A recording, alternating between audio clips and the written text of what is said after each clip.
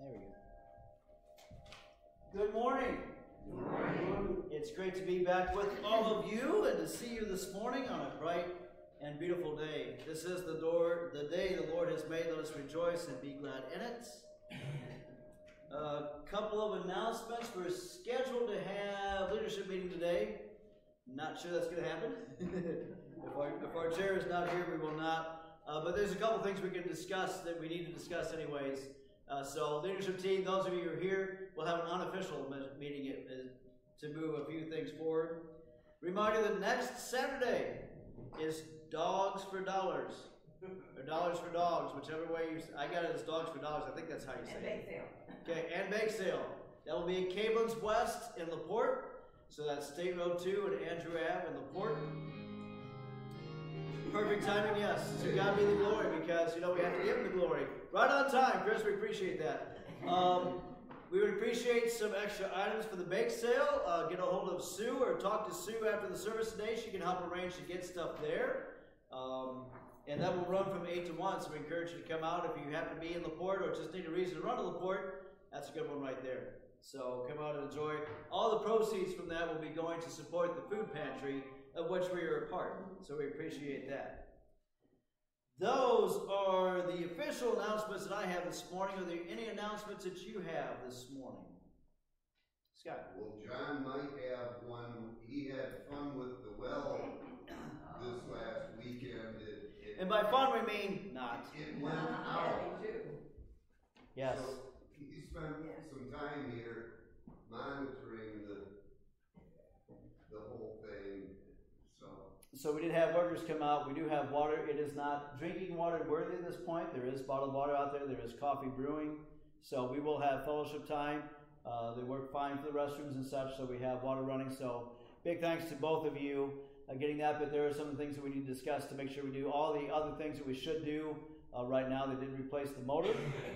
correct. The motor on the well, and there's probably, again, there's a couple other things we probably should go ahead and do now at the same time.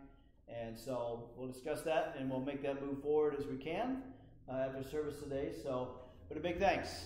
That was at least all of one day, probably part of a couple other days with phone calls and such, I don't doubt. So thank you. We really appreciate you doing that.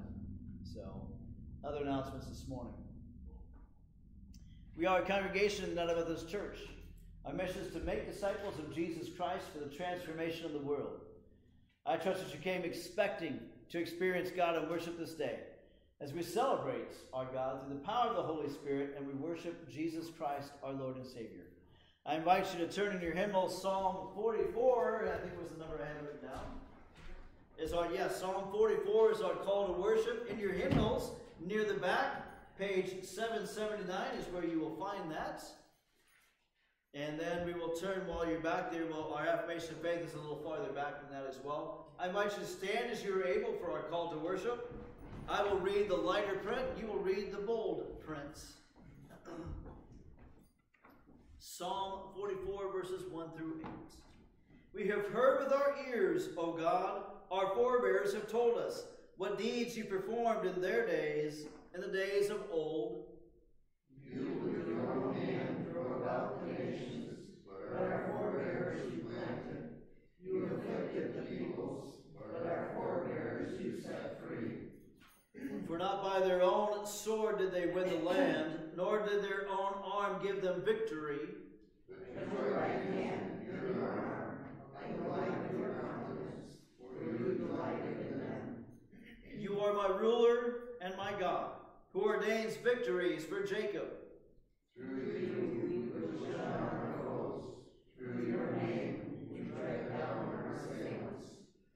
For not in my bow do I trust, nor can my sword save me. But you have saved us from our foes, and have put to confusion those who hate us. To God we have glory continually, and we will give thanks to your name forever.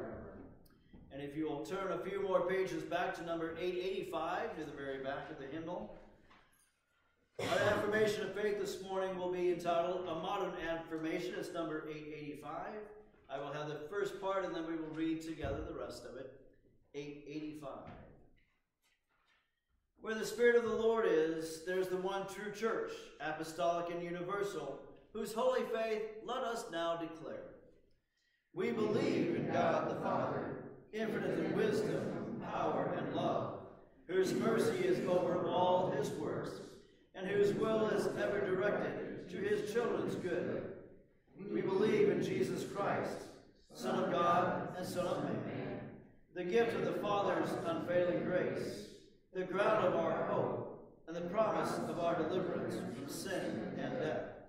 We believe in the Holy Spirit as a divine presence in our lives, whereby we are kept in perpetual remembrance of the truth of Christ, and find strength and help in time of need.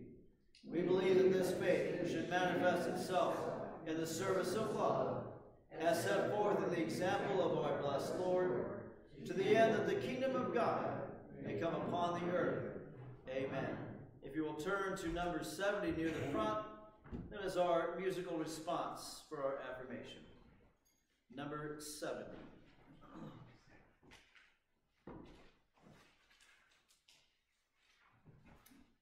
Glory be to the Father, and to the Son, and to the Holy Ghost, as it was in the beginning, is now, and ever shall be, world without end. Amen. Amen. You may be seated, and I invite you to turn to number 98. So we're trying to keep things close and easy to find in the hymnals this morning. It's just how it's working out. Our first hymn, To God Be the Glory, is hymn number 98. We had a preview of that just a moment ago.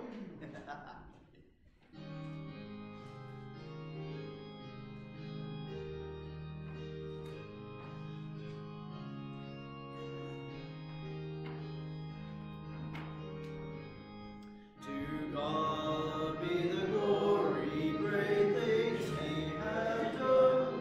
So loved he the world that he gave us his Son, who yielded his life at a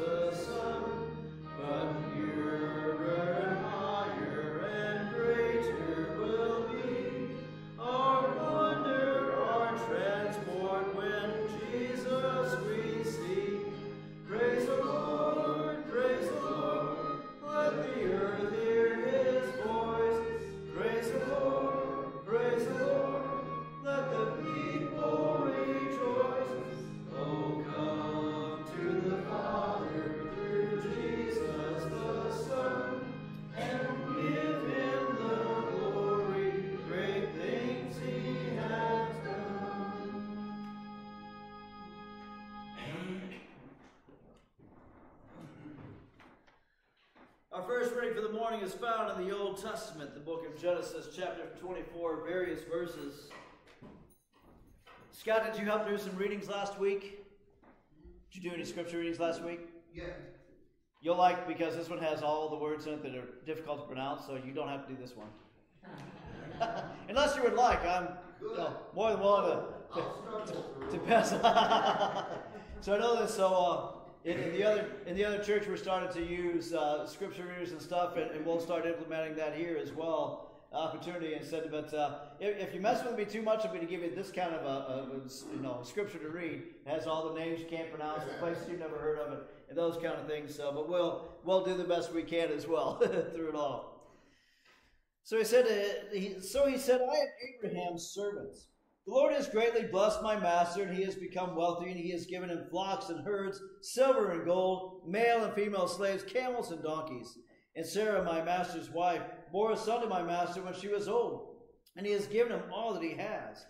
My master made me swear, saying, You shall not take a wife for my son from the daughters of the Canaanites, in whose land I live, but you shall go to my father's house, to my kindred, get a wife for my son.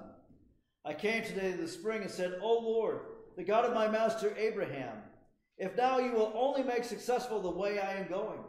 I am standing here by the spring of water. Let the young woman who comes out to draw, to whom I shall say, Please give me a little water from your jar to drink, and who will say to me, Drink, and I will draw for your camels also.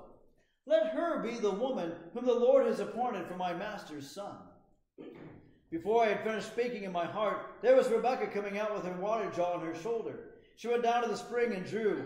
I said to her, Please let me drink. She quickly let down her jar from her shoulder and said, Drink, and I will also water your camels. So I drank, and she also watered the camels. Then I asked her, Whose daughter are you?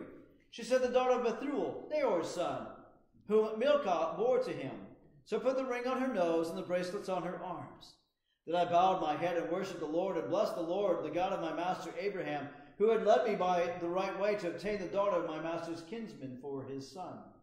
Now then, if you will deal loyally and truly with my master, tell me, and if not, tell me, so that I may turn either to the right hand or to the left. And they called Rebekah and said to her, Will you go with this man? She said, I will. So they sent away their sister Rebekah and her nurse along with Abraham's servant and his men. And they blessed Rebekah and said to her, May you, our sister, become thousands of myriads. May your offspring gain possession of the gates of their foes. Then Rebekah and her maids rose up, mounted the camels, and followed the man. Thus the servant took Rebekah and went his way. Now Isaac had come from Beer Lahai Roi, and was settled in the Negev.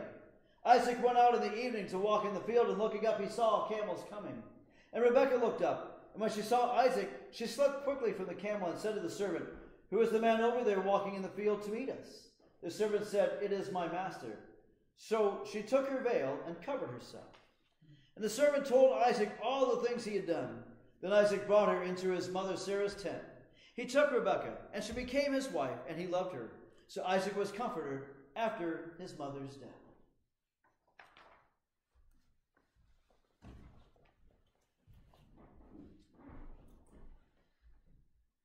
We continue our service by lifting our praises and petitions to God, opening our hearts in prayer.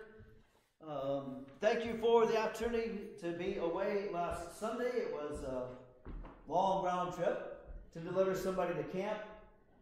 She made it halfway through the week. She got a little bit homesick. That was Corinne. Understood, because this was her birthday week. Thursday was her birthday. And July 4th, we tend to do a lot of stuff. And so, understood. We got a call the evening of the 4th. I said, all right, let me know tomorrow by noon, because if I need to go get her, it's a bit of a trip. South of Bloomington, Indiana is where Camp Indicosa was. But she didn't get a lot out of it. We had a nice chat on the way home to talk about it. So there were a lot of good things she came out of it. It was, I think, just too far and just too much happening at home that she was missing out on, or afraid of missing out on anyways. But we saved some fireworks for her last night, so she was good with that. She enjoyed that. But thank you for the opportunity to be away last Sunday. I appreciate that. A great time for her to be able to be a part of that. So, Doug, it's great to have you with us today. I know you're probably not feeling the best. At least you found one of the padded pews to be in. Probably doesn't help a whole lot, but glad to be there. Yes, yeah. And Beth, you can wave at everybody and, yes. Okay, so she's got a couple stitches. Had nothing to do with Doug. That's our story for now. That's our story for now. Are there joys and concerns that you would like to share this morning? I'm missing seeing Dad. What's going on? Yeah.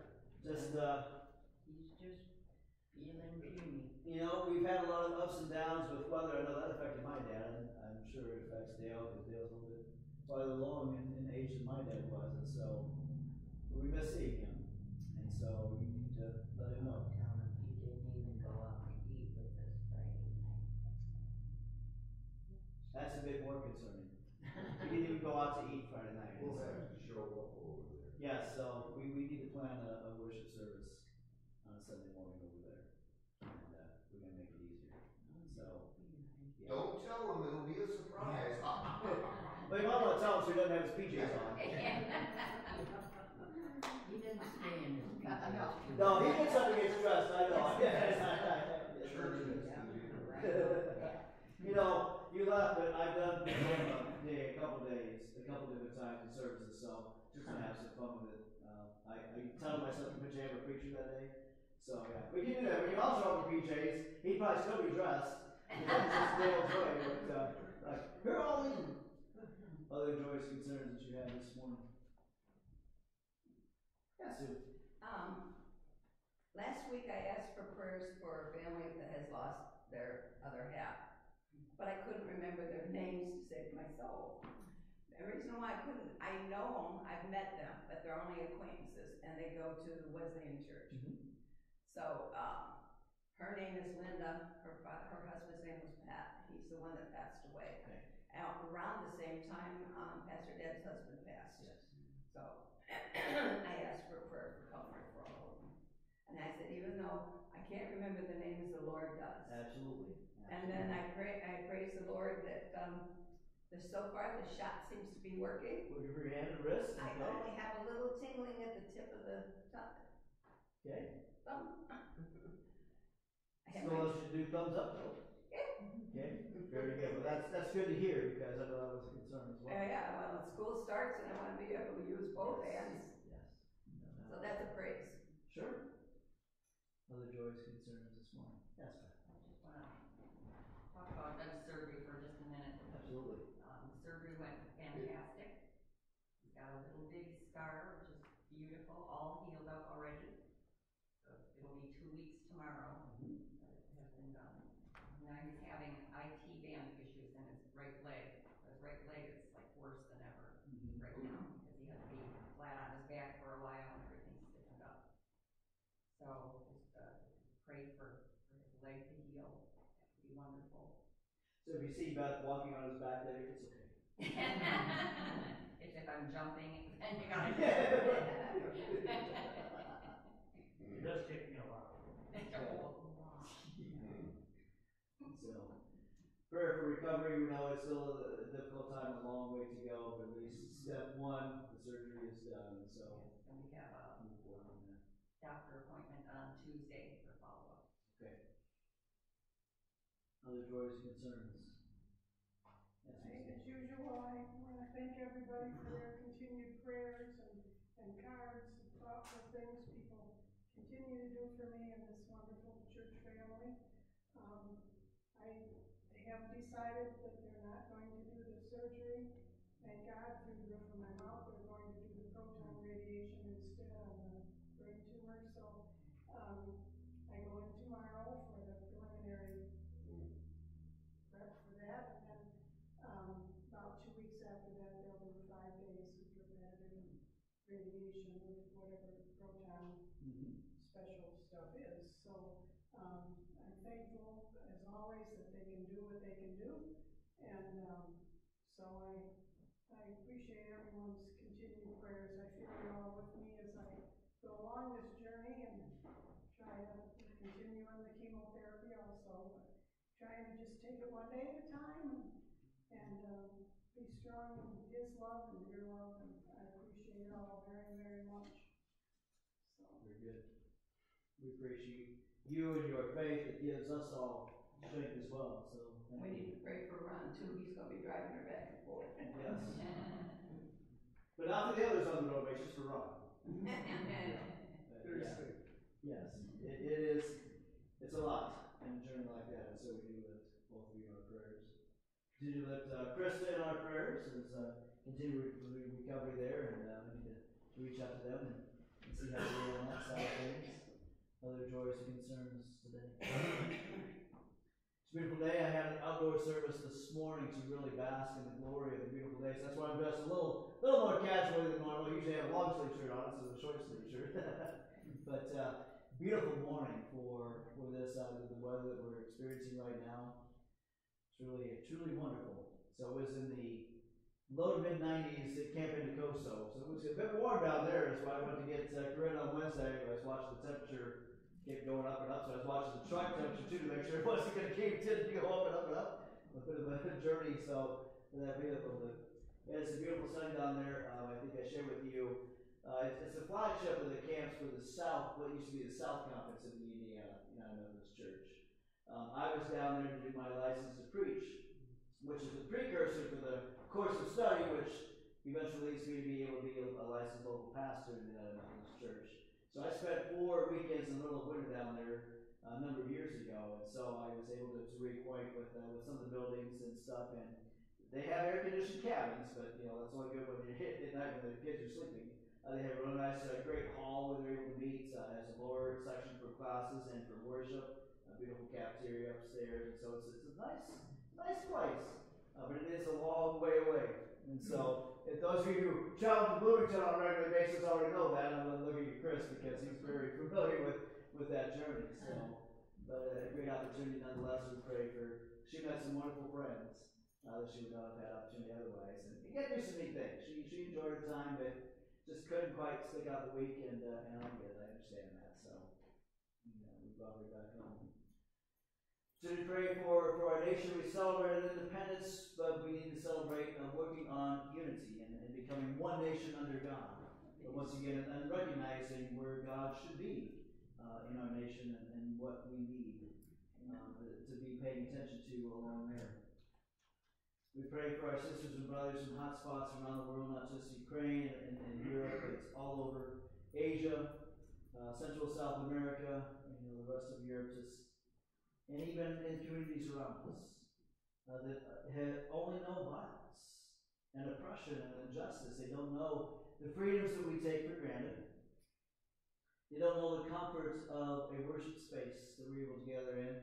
Even when we have issues with water, we're able to get back to that. And what about all the places around the world that don't have the water that we have, that we sometimes take for granted? We don't have the smoke and the smog that we've had in the past couple weeks. Again, we take for granted the beauty that we have around Maple Grove, and sometimes we need to be reminded of that. And so I'm grateful to God for such a beautiful Sunday that we have here. Lord God, we're thankful to be in your presence. What a beautiful presence it is as we enjoy the creation that is around us and the setting that we have here in this beautiful church that you've helped to provide for us. We're mindful of all that you've done for us. You have blessed us, O Lord. We are grateful for your blessings. We pray that we have been mindful of those blessings and share those blessings with others. Sometimes we have been remiss and we pray, O Lord, for your forgiveness. Where we have fallen short of your glory. Where we have failed to walk through the doors that you've opened. Where we have failed to connect with the people that you want us to connect to. Where we have failed to bring Christ to those so in need of meeting your Son, Jesus. We know that you love us. We know that you have a will and purpose for our lives, and we know that we have much to learn. And that through you we have much to give to others.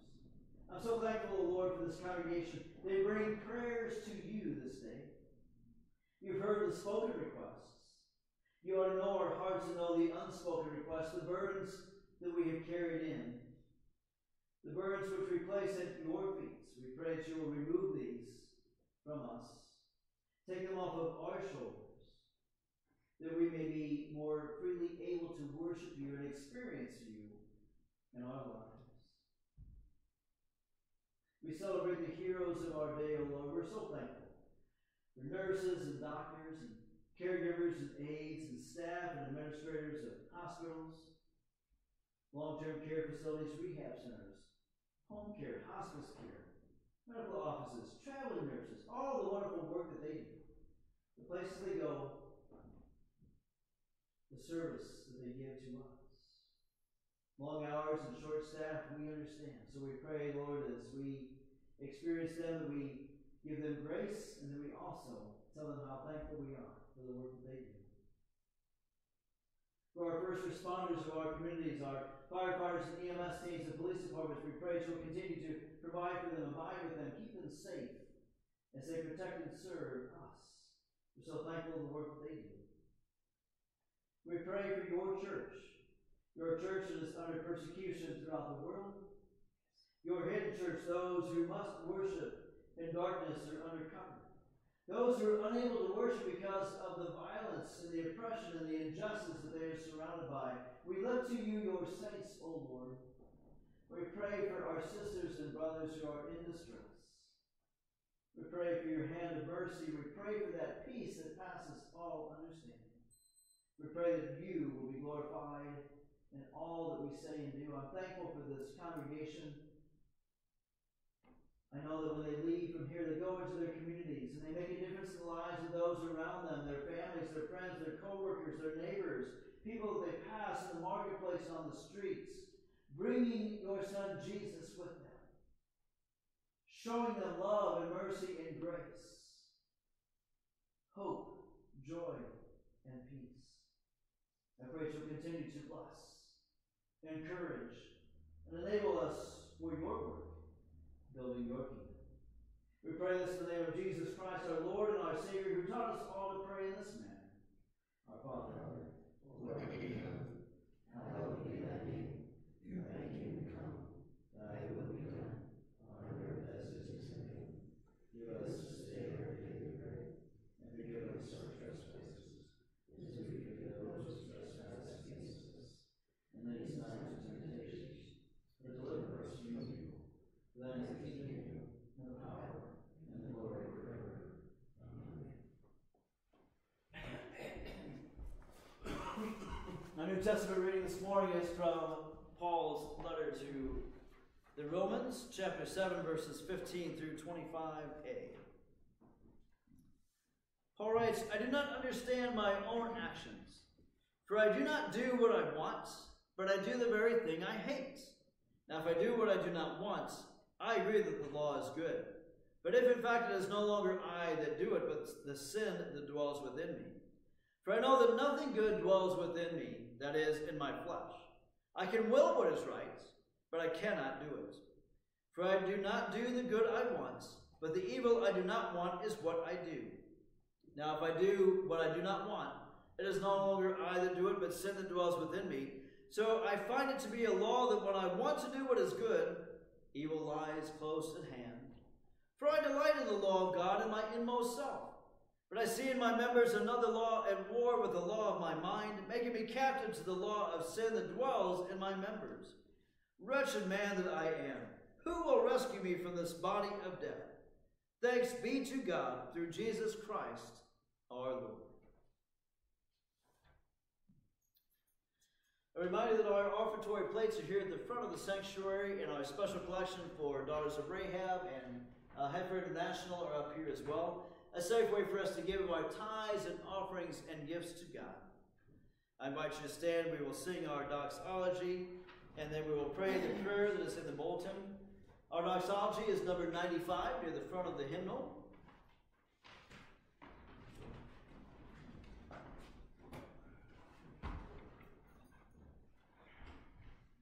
Praise God from whom all blessings flow. Praise him, all creatures here below. Praise him above, ye heavenly hosts. Praise Father, Son, and Holy Ghost. Amen. Will you join me in the prayer? God of compassion and mercy, you claim each one of us as your children. Like a parent, you are joyful when we find joy, and your heart aches when we fall, fail, or feel less than the beloved heirs of the kingdom you meant us to be. The yoke the Bible describes doesn't burden us, but reminds us that you yearn for us to be a church, a community that supports, studies, and sustains when life makes us weary. The gifts we give this day, we give in gratitude for this yoke that helps us finish the race in faithfulness. Bless our giving and its use, we pray. In Christ's name, amen. You may be seated together, and we will sing hymn number 363, And Can It Be That I Should Gain?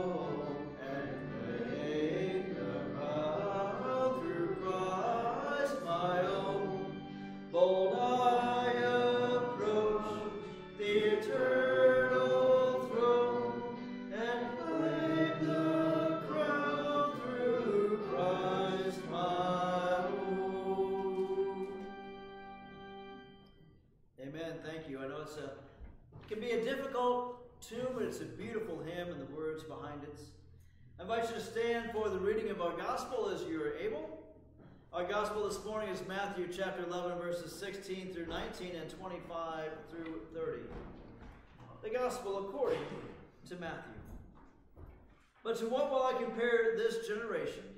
It's like children sitting in the marketplaces and calling to one another.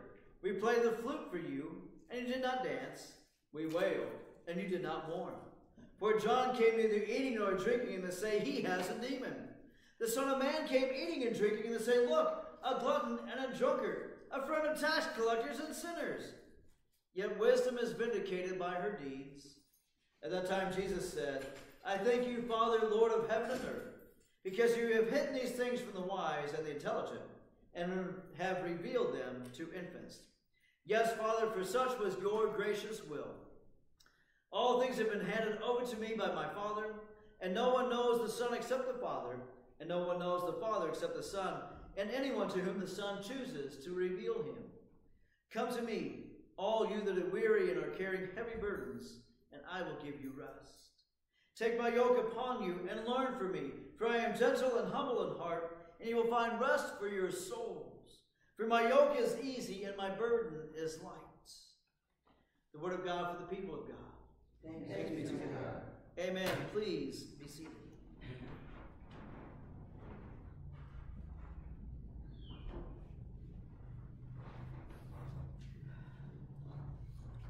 So turning back to Paul's letter to the Romans, and we've talked a little bit over the past several weeks about how sometimes Paul can sound confusing. Unfortunately, I think Paul is kind of spot on with this one, and I'm wondering, that's why the title of the message is Paul talking about me? I mean, it starts out, I do not understand my own actions, for I do not do what I want to do, but I do the very thing I hate. If I do what I do not want, it's no longer I that do it, but the sin that dwells within me. For I delight in the law of God. But I see in my members another law at war with the law of my mind, making me captive to the law of sin that dwells in my members. I do not understand my own actions. I do not do what I want, but the very thing I hate. Now I'm sure this probably only applies to me this morning, but I'm going to preach it anyways.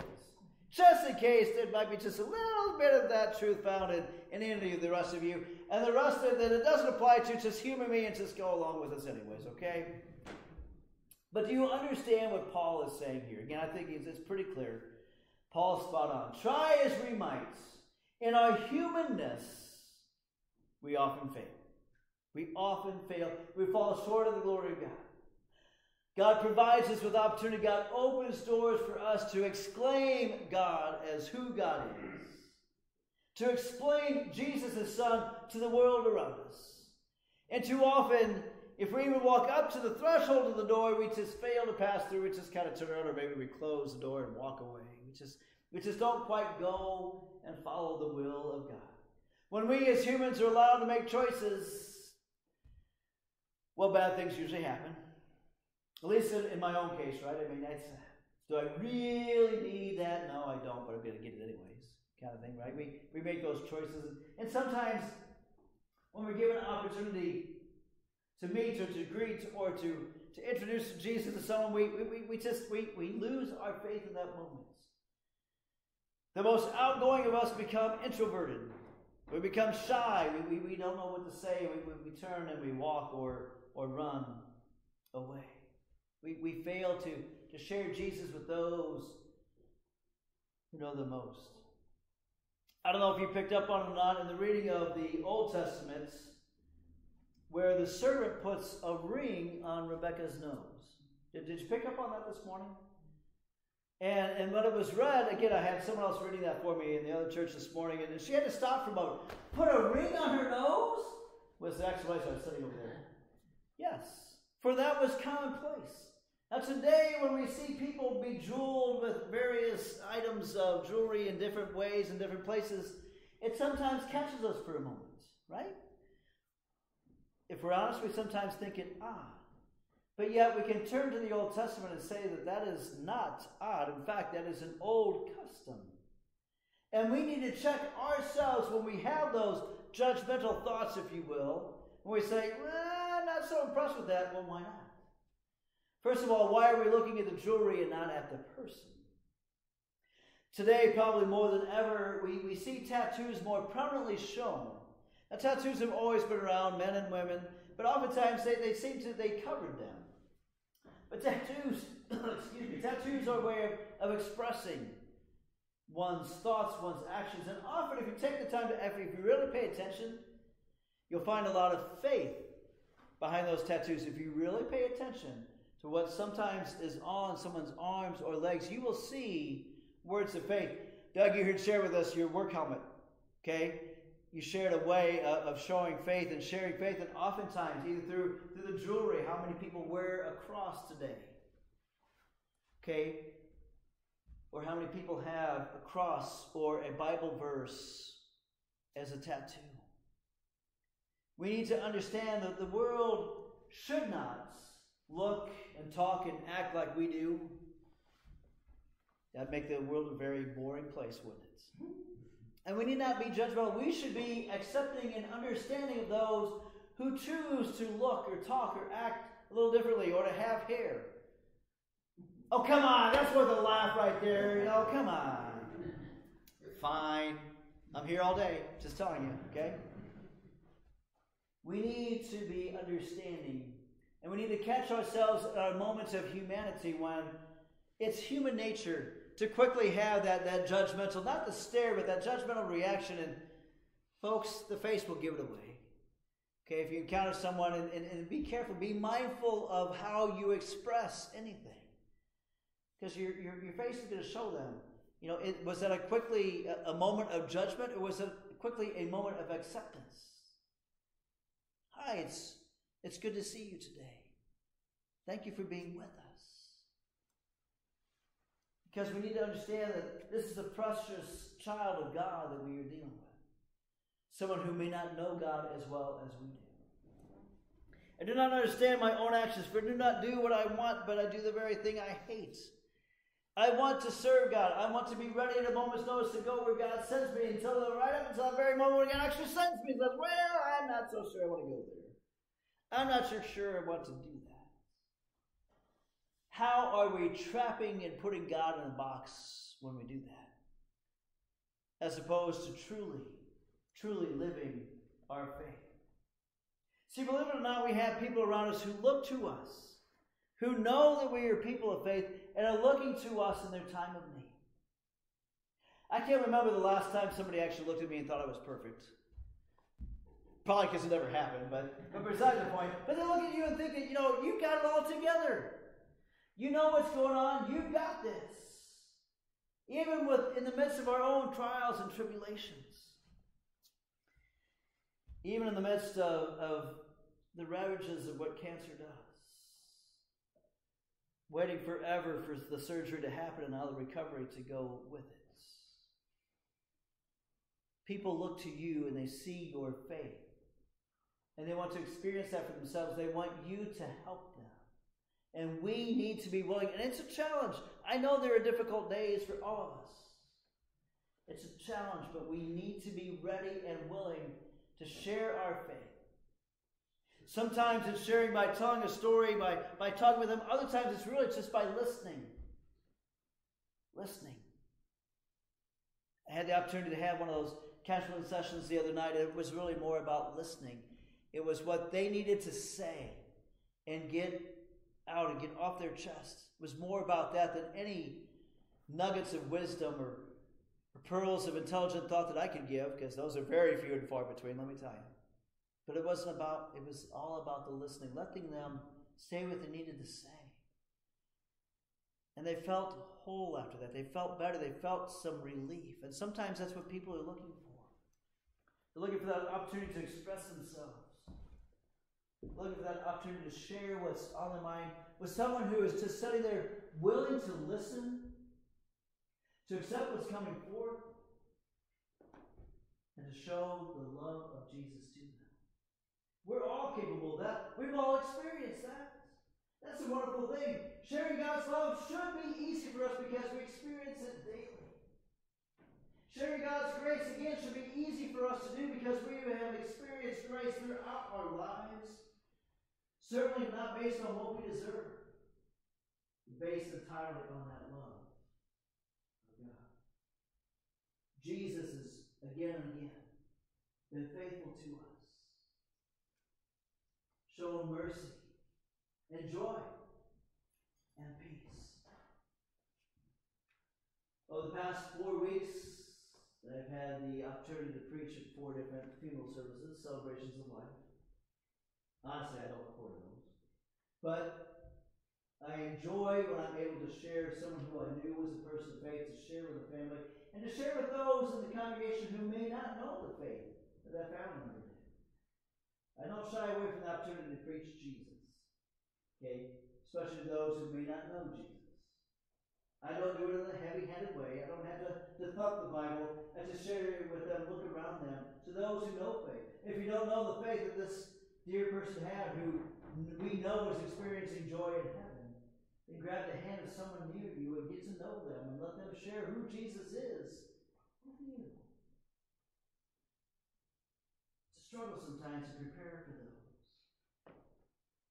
How do we celebrate through tears and in a time of mourning and grief? And yet, our hope, that hope of salvation, that promise that we have through Jesus allows us to do that. And we struggle with those temptations of life, those trials of life, those bad decisions that we make. I keep praying that, okay, I'm going to flip a coin for the decision. Just not have land on its side and tell me what to do, because I know I'm going to make the wrong choice otherwise. That's just my nature. But we have a firm foundation in Jesus. And people are looking to us as people of faith. What should we do? How should we do? How should we behave? And when they see hate, or they see rolling our eyes at how somebody looks or acts, or they hear us talk and it's not love that they hear, what do we expect from them? But when they encounter Jesus, when they encounter that acceptance, that love, that grace, that mercy, it changes their lives. In that moment, they realize that they are a precious child of God. And when you're willing to spend time with them, when you're willing to invest time with them, it might be for a few minutes, it might be for an hour. But you investing time in them is time that they're with Jesus, that they may have never experienced before. These are things that all of us can do. Every one of us has the inherent ability to do that already, because we've experienced Christ. We pray for forgiveness. I pray for forgiveness. Paul's spot on. I'm telling you, he's talking about me right now. He wrote this a long time ago. He could have gone just a little bit lighter, with some of how he, kind of poured it on me there, but Paul's right on. I oftentimes fail.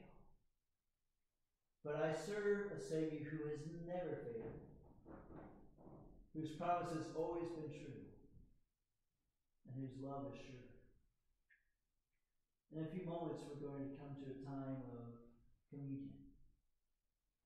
We will pray the prayer where we seek pardon. Is our prayer of confession.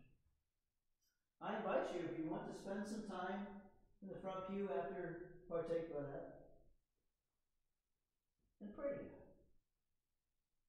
saying, God, I'm sorry for the poor decisions that I notoriously make, and often for me. God, I ask for forgiveness for those opportunities that you've given me and I have failed to take advantage of, to share my faith with others.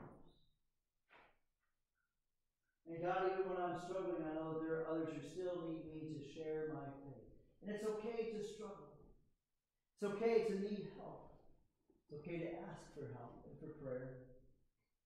To allow others to see how faith works. Whether I'm in the valley or on top of the mountain. It's a challenge sometimes. It's okay in our humanness to acknowledge that God is God. We're not. But God still loves us. Amen.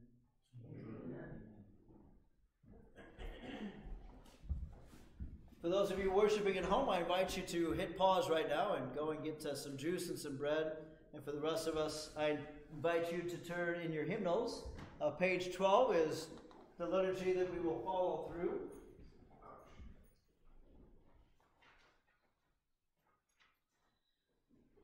A couple of reminders. First, in the United Methodist Church, all are welcome at this table. Regardless of your degree of church affiliation or where that affiliation may be, you are welcome to have communion with us, whether or not you have communion is between you and our Lord. The other reminder is that we will serve here at the altar today. As you come forward, I will place a piece of bread in your hand.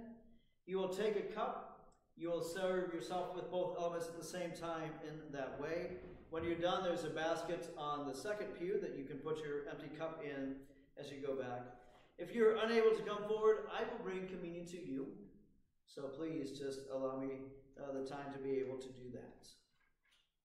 Christ our Lord invites to his table all who love him, who earnestly repent of their sin, and seek to live in peace with one another. Therefore, let us confess our sin before God and one another. Merciful God, we confess that we have not loved you with our whole heart. We have failed to be an obedient church. We have not done your will. We have broken your law. We have rebelled against your love. We have not loved our neighbors, and we have not heard the cry of the needy. Forgive us, we pray. Free us for joyful obedience through Jesus Christ our Lord. Amen.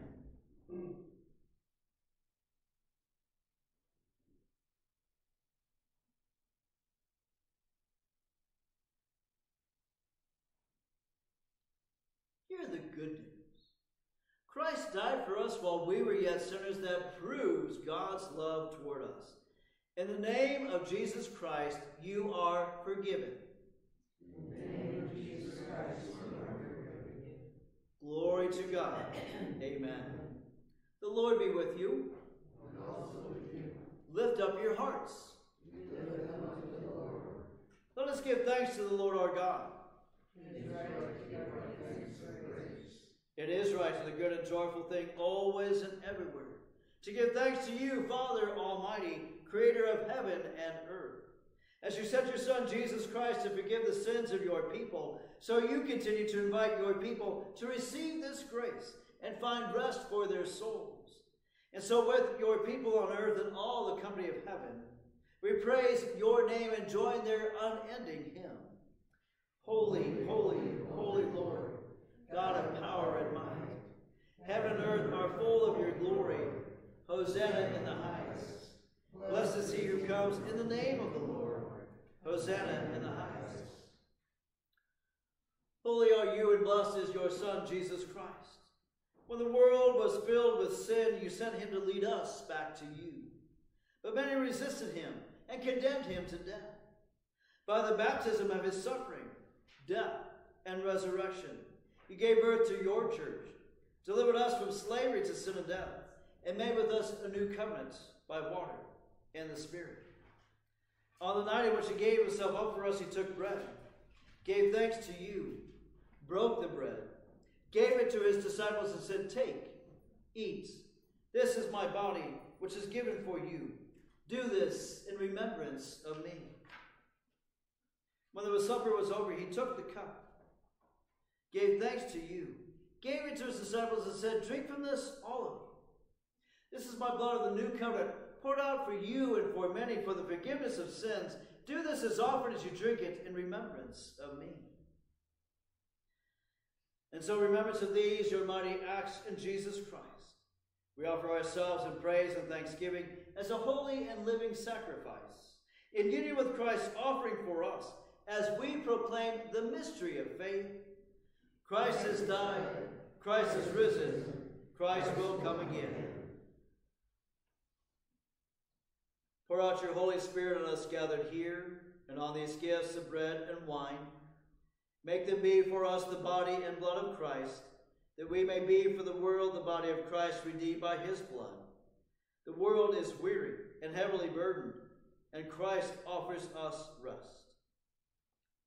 By your Spirit, make us one with Christ, one with each other, and one in ministry to all the world, So Christ comes in final victory, and we feast at the heavenly banquets.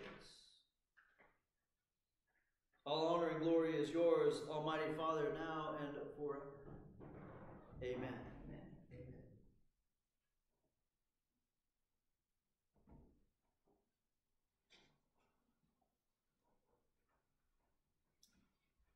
The body and the blood of Christ, by which we are connected with him, taking his yoke upon ourselves and finding rest for our souls.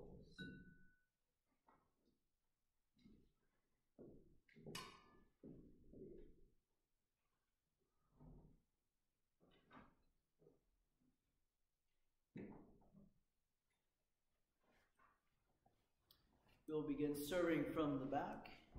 Chris, if you'll wait a moment, I'm going to bring Doug and Beth communion to them, so Doug does not have to come up here right now. And Beth, because she's trapped.